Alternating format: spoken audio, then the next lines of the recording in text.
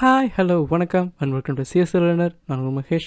இந்த வீடியோவில் நம்ம எதை பற்றி பார்க்க போகிறோம்னா பிஎல்எஸ்கியூஎல்ல டேட்டா டைப்ஸ் பற்றி பார்க்க போகிறோம், சப் டைப் அப்படின்னு என்னென்னு பார்க்க போகிறோம், அண்ட் பிஎல்எஸ்கியூஎல்ல இருக்க ஆப்ரேட்டர்ஸ் பற்றி பார்க்க போகிறோம், அண்ட் பிஎல்எஸ்கியூஎல்ல ஒரு கான்ஸ்டன்ட் வேரியபிள் எப்படி கிரியேட் பண்ணலாம் அப்படின்றத பற்றி பார்க்க போகிறோம். பிஎல்எஸ்கியூஎல்ல நிறைய டாபிக்ஸ் அடுத்தது வீடியோஸில் கவர் பண்ணுவேன். என்னோடய வீடியோ அப்டேட்ஸ் உங்களுக்கு கிடைக்கணும்னா சிஎஸ்எல் லேர்னர் சேனலுக்கு சப்ஸ்கிரைப் பண்ணிக்கோங்க. என்னோடய வீடியோ அப்டேட்ஸ் மிஸ் பண்ணாமல் பாருங்கள். அண்ட் வாங்க வீடியோக்குள்ளே போகலாம்.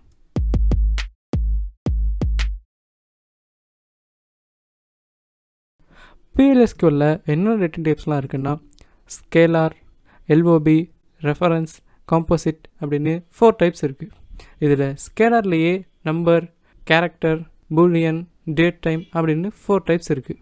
இதில் நம்பர் அப்படின்ற டைப்லேயே binary integer, binary float, number, decimal, numeric, float, int, integer, small int, real அப்படின்னு நிறைய டைப்ஸ் இருக்குது. கேரக்டரில் கேர், varchar2, ரா, என்கேர், n varchar2, லாங் அப்படின்னு அதுலேயும் நிறைய டைப்ஸ் இருக்குது.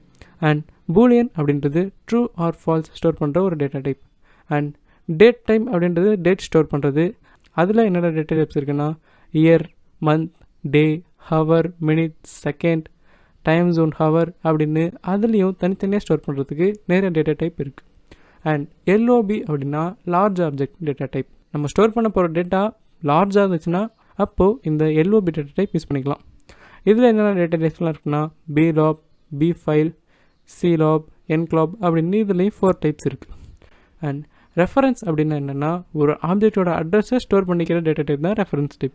அண்ட் காம்போசிட் அப்படின்றது அரேயை ஸ்டோர் பண்ணுறதுக்கு, ரெக்கார்ட்ஸை ஸ்டோர் பண்ணுறதுக்கு, அண்ட் டேபிள்ஸை ஸ்டோர் பண்ணுறதுக்கு இதுக்கெல்லாம் யூஸ் பண்ணுற ஒரு டேட்டா டைப் தான் காம்போசிட் டேட்டா டைப். நம்ம என்ன டேட்டா ஸ்டோர் பண்ண போகிறோம், என்ன சைஸில் ஸ்டோர் பண்ண போகிறோம் அப்படின்ற நீட்க்கு ஏற்ற மாதிரி நம்ம டேட்டா டைப் செலக்ட் பண்ணிக்கலாம். ஸோ இதெல்லாம் தான் பிஎல்எஸ்கியூஎல்ல இருக்க டேட்டா டைப்ஸ். இங்கே டேட்டா டைப்ஸ்க்கு யூஸராக ஒரு நேம் வைக்கலாம். அண்ட் அந்த நேம் வச்சே மற்ற வேரியபிள்ஸ்க்கெலாம் டேட்டா டைப் க்ரியேட் பண்ணலாம். அதுக்கு யூஸ் ஆகிறது தான் சப் டைப் அப்படின்ற கீவேர்ட். எக்ஸாம்பிள் பார்ப்போம். இங்கே நம்ம மெசேஜ் அப்படின்ற ஒரு வேரியபிள் க்ரியேட் பண்ணியிருக்கோம். அதுக்கு டேட்டா டைப் varchar அப்படின்னு வச்சுருக்கோம். இப்போது varchar அப்படின்ற டேட்டா டைப்புக்கு இன்னொரு நேம் க்ரியேட் பண்ணி அந்த நேம் வச்சே டேட்டா டைப் டிக்ளேர் பண்ணுற மாதிரி பண்ணலாம். எப்படின்னா சப் டைப் அப்படின்ற கீவேர்ட் டைப் பண்ணிக்கணும். சப் டைப் இப்போது அந்த டேட்டா டைப்புக்கு என்ன நேம் கொடுக்க போகிறோமோ அந்த நேம் டைப் பண்ணணும். இப்போது varchar-க்கு வி அப்படின்னு மட்டும் நம்ம கிரியேட் பண்ணுவோம். வி. அண்ட் இப்போது அடுத்து என்ன கொடுக்கணும்னா இஸ் அப்படின்ற ஒரு கீவேர்ட் கொடுக்கணும். அடுத்து நம்ம கொடுக்குற போகிற டேட்டா டைப் இங்கே நம்ம varchar-க்கு தான் வி அப்படின்னு கொடுக்க போகிறோம். ஸோ varchar2 ஆஃப் 20 அப்படின்னு கொடுக்குறோம். இப்போது வி அப்படின்றது நம்ம varchar அப்படின்ற டேட்டா டைப்புக்கு கொடுக்குற ஒரு நேம் மாதிரி. இப்போது நம்ம இன்னொரு வேரியபிள் டிக்ளேர் பண்ணோம்னா தனியாக varchar2 அப்படின்னு மென்ஷன் பண்ண தேவையில்ல. டேரெக்டாக வி அப்படின்னு மென்ஷன் பண்ணிட்டாலே அது varchar2 வித் சைஸ் 20 அப்படின்னு அசைன் ஆகிடும். இப்போது நம்ம புதுசாக ஒரு வேரியபிள் க்ரியேட் பண்ணுவோம். எக்ஸாம்பிள் message2 அப்படின்னு ஒரு வேரியபிள் க்ரியேட் பண்ணுவோம். message2. இப்போ வேரியபிளோட நேம் க்ரியேட் பண்ணியாச்சு. அடுத்து டேட்டா டைப் கொடுக்கணும். இங்கே டேட்டா டைப்புக்கு பதிலாக நம்ம வி அப்படின்னு மட்டும் மென்ஷன் பண்ணுவோம். வி. இப்போது message2 அப்படின்றது ஒரு varchar2 டேட்டா டைப். இப்போது இதுக்கு ஒரு வேல்யூ அசைன் பண்ணுவோம். Colon equal to single கோட்ஸ்குள்ள welcome அப்படின்னு டைப் பண்ணுவோம்.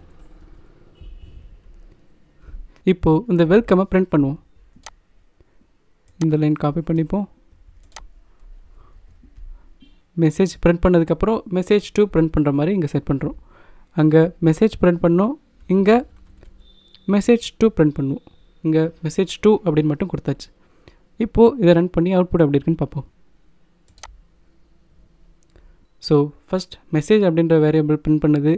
அண்ட் அடுத்து வெல்கம் அப்படின்னு இங்கே message2 அப்படின்ற வேரியபிளை வி அப்படின்ற நேம் வச்சு நம்ம டிக்ளேர் பண்ணோம். ஸோ message2 அப்படின்றது ஒரு varchar டேட்டா டைப்பாக எடுத்துக்கும். பிஎல்எஸ்கியூஎல்ல இருக்க ஆப்ரேட்டர்ஸ் பற்றி பார்ப்போம். பிஎல்எஸ்கியூஎல்ல என்னென்ன ஆப்ரேட்டர்ஸ் இருக்குன்னா arithmetic operator, relational operator, comparison operator and logical operator அப்படின்னு 4 டைப்ஸ் இருக்குது. அரித்மெட்டிக் ஆப்ரேட்டர் அப்படின்னா என்னென்னா நார்மலாக யூஸ் பண்ணுற addition, subtraction, division, multiplication and exponentiation இதெல்லாம் தான் அரித்மெட்டிக் ஆப்ரேஷன்ஸ். எக்ஸ்போனன்சியேஷன்னா 2/2 அந்த மாதிரி இருக்கிறது. அண்ட் அடுத்து ரிலேஷனல் ஆப்ரேட்டர்ஸ் அப்படின்னா என்னென்னா equal to, not equal to, greater than, less than or equal to, greater than or equal to, இந்த மாதிரி ஆப்ரேட்டர்ஸ்லாம் தான் ரிலேஷன் ஆப்ரேட்டர். அதாவது ஒரு வேல்யூவே இன்னொரு வேல்யூவே கம்பேர் பண்ண யூஸ் ஆகிறது ரிலேஷன் ஆப்ரேட்டர். அடுத்து லாஜிக்கல் ஆப்ரேட்டர்ஸ் பற்றி பார்ப்போம். லாஜிக்கல் ஆப்ரேட்டர்ஸ் என்னென்ன இருக்குன்னா அண்ட், ஆர், நாட் அப்படின்னு 3 இருக்குது. இந்த ஆப்ரேட்டர்ஸ் என்ன பண்ணுன்னா 2 பூலியன் வேல்யூவை கம்பேர் பண்ணும். அண்ட் அப்படின்ற ஆப்ரேட்டர் என்ன பண்ணுன்னா 2 சைடுமே ட்ரூவாக இருந்தால் மட்டும்தான் ட்ரூ ரிட்டர்ன் பண்ணும். மற்றபடி true falls, falls true, falls falls எல்லாத்துக்குமே ஃபால்ஸ் தான் ரிட்டர்ன் பண்ணும். அண்ட் ஆர் ஆப்ரேட்டர் என்ன பண்ணுன்னா 2 சைடில் எந்த சைடில் ட்ரூ இருந்தாலும் ட்ரூன்னு பண்ணிவிடும். அதாவது ட்ரூக்கு ட்ரூ தான், ட்ரூ ஃபால்ஸ்க்கு ட்ரூ தான், ஃபால்ஸ் ட்ரூக்கும் ட்ரூ தான், ஃபால்ஸ் ஃபால்ஸ்க்கு மட்டும்தான் ஃபால்ஸ். அண்ட் நாட் ஆப்ரேட்டர் என்ன பண்ணுன்னா ஃபால்ஸாக இருந்தால் ட்ரூவாக ரிட்டர்ன் பண்ணும், ட்ரூவாக இருந்தால் ஃபால்ஸாக ரிட்டர்ன் பண்ணும். இதுதான் லாஜிக்கல் ஆப்ரேட்டர். கம்பேரிசன் ஆப்ரேட்டர் என்னென்ன இருக்குன்னா லைக், பிட்வீன், இன், இஸ் அப்படின்னு 4 டைப்ஸ் இருக்குது. லைக் ஆப்ரேட்டர் எதுக்கு யூஸ் ஆகும்னா எக்ஸாம்பிள் இங்கே ஸ்டூடெண்ட்டோட நேம் ஜேல ஸ்டார்ட் ஆகிற ஸ்டூடெண்ட்ஸ்லாம் எனக்கு வேணும் அப்படின்னா அதுக்கு இங்கே query கொடுத்துருக்காங்க. Select star from student where S name like J percentage. இங்கே ஜே பர்சன்டேஜ்னு ஏன் கொடுத்துருக்காங்கன்னா ஜேயில் ஸ்டார்ட் ஆகணும், பர்சன்டேஜ் அப்படின்னா அதுக்கப்புறம் என்ன கேரக்டர் வேணால் இருக்கலாம். லைக் ஜே பர்சன்டேஜ் அப்படின்னு கொடுத்துருக்கிறதுனால ஜேல ஆரம்பிக்கிற எல்லா நேம்ஸும் காமிக்கும். இப்படி தான் லைக் யூஸ் பண்ணுவோம்.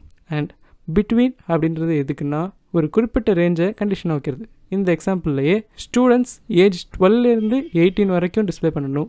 அதுக்கு இங்கே query கொடுத்துருக்காங்க. அப்படின்னா select star from student where age between 12 and 18. Between இங்கே யூஸ் பண்ணியிருக்கனால 12 and 18குள்ளே இருக்க ஏஜோட ஸ்டூடெண்ட்ஸ்லாம் இங்கே டிஸ்பிளே பண்ணும்.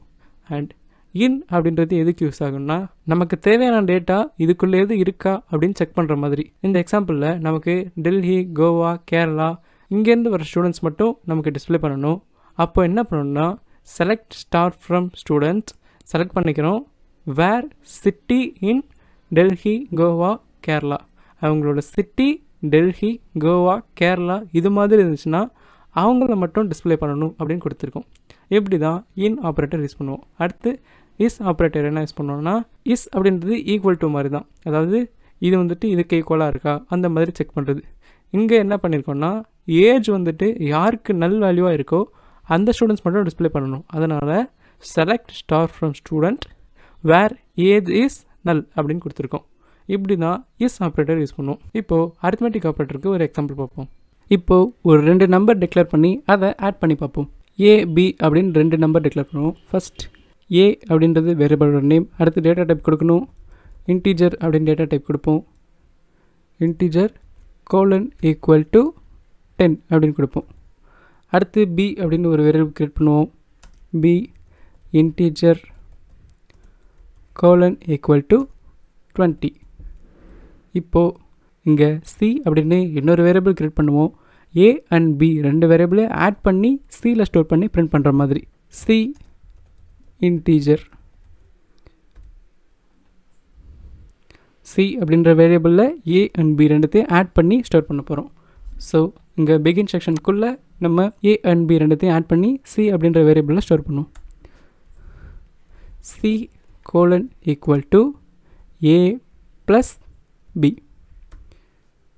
இப்போது ஏயில் இருக்க 10 அண்ட் பியில் இருக்க 20 2த்தையும் ஆட் பண்ணி சி அப்படின்ற வேரியபிளில் ஸ்டோர் பண்ணும். இப்போது சி வேரியபிளை பிரிண்ட் பண்ணுவோம். இந்த லைனை டெலிட் பண்ணிப்போம். அண்ட் இந்த லைனுக்குள்ளே நம்ம சி வேல்யூவை பிரிண்ட் பண்ணுவோம். சி அப்படின்னு பிரிண்ட் பண்ணுவோம். இப்போது ரன் பண்ணி அவுட்புட் என்ன வருதுன்னு பார்ப்போம்.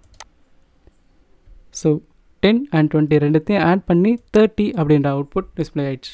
இதுலேயே முன்னாடி நமக்கு தேவையான டெக்ஸ்ட் வேணால் கொடுத்துக்கலாம். எப்படின்னா சிங்கிள் கோட்ஸ்க்குள்ளே நம்ம வேல்யூ ஆஃப் சி அப்படின்னு கொடுத்துட்டு இங்கே ஸ்ட்ரிங்கையும் நம்ம கொடுக்க போகிற சி அப்படின்ற வேரியபிளையும் கன்காட்டினேட் பண்ணணும். நார்மல் ப்ரோக்ராம்ஸில் ப்ளஸ் கொடுப்போம். இந்த மாதிரி கன்காட்டினேட் பண்ணுறதுக்கு plsql என்ன பண்ணுவோம்னா பைப் யூஸ் பண்ணுவோம். இங்கே பைப் சிம்பிள் யூஸ் பண்ணுறதுனால ஸ்ட்ரிங் அண்ட் வேரியபிளை கன்காட்டினேட் பண்ணி டிஸ்பிளே பண்ணும். இப்போது வேல்யூ ஆஃப் சி அப்படின்றது அவுட்புட்டில் டிஸ்பிளே ஆகும். இப்போது ரன் பண்ணி பார்ப்போம் ப்ரோக்ராம். ஸோ இங்கே வேல்யூ ஆஃப் சி கோலன் 30 அப்படின்றது டிஸ்பிளே ஆகிடுச்சு. இதில் இப்போது கான்ஸ்டன்ட் வேரியபிள் எப்படி கிரியேட் பண்ணலாம்னு பார்ப்போம். இப்போது எந்த வேரியபிளை கான்ஸ்டண்ட்டாக மாற்றணுமோ அந்த வேரியபிளில் கான்ஸ்டன்ட் அப்படின்ற கீவேர்ட் மட்டும் ஆட் பண்ணாவே அது கான்ஸ்டண்ட்டாக மாறிடும். இங்கே நம்ம ஏ அப்படின்ற இன்டிஜரை கான்ஸ்டண்ட்டாக மாற்ற போகிறோம். ஸோ ஏ அப்படின்ற வேரியபிளோட நேமுக்கு அப்புறம் கான்ஸ்டன்ட் அப்படின்ற கீவேர்டை மென்ஷன் பண்ணாலே போதும். கான்ஸ்டன்ட். இப்போது ஏ அப்படின்றது ஒரு கான்ஸ்டன்ட் வேரியபிள். இப்போது இதை நார்மலாக ரன் பண்ணி பார்ப்போம். ஸோ நார்மலாக ரன் பண்ணப்போ அவுட்புட் கரெக்டாக இருந்துச்சு. இப்போது இந்த ப்ரோக்ராம்குள்ளே ஏவோட வேல்யூவை சேஞ்ச் பண்ணி பார்த்து எரர் வருதான்னு பார்ப்போம்.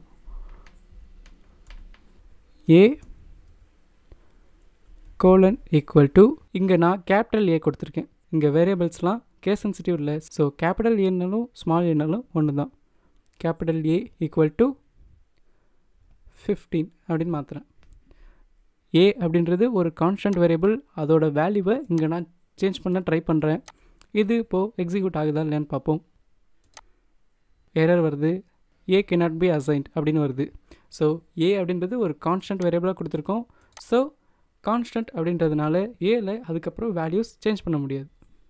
ஸோ இந்த வீடியோவில் டேட்டா டைப் பற்றி பார்த்தோம், ஆப்ரேட்டர்ஸ் பற்றி பார்த்தோம், அண்ட் டேட்டா டைப்புக்கு ஒரு சப்டைப் எப்படி கிரியேட் பண்ணுறதுன்னு பார்த்தோம், அண்ட் கான்ஸ்டன்ட் வேரியபிள் பற்றி பார்த்தோம். ஸோ இந்த வீடியோவில் இந்த டாபிக்ஸ்லாம் பார்த்தோம். ஃபர்தர் டாபிக்ஸ்லாம் அடுத்த வீடியோஸில் கவர் பண்ணுவேன். என்னோடய வீடியோ அப்டேட்ஸ் உங்களுக்கு கிடைக்கணும்னா சிஎஸ்எல் சேனலுக்கு சப்ஸ்கிரைப் பண்ணிக்கோங்க. நோட்டிஃபிகேஷனில் ஒன்றுனா பெல் ஐக்கன் கிளிக் பண்ணிக்கோங்க. இந்த வீடியோ உங்களுக்கு யூஸ்ஃபுல்லாக இருந்துச்சுன்னா லைக் பண்ணுங்கள். அண்ட் அடுத்த டாப்பிக்லேருந்து அடுத்த வீடியோவில் பார்ப்போம். பாய்.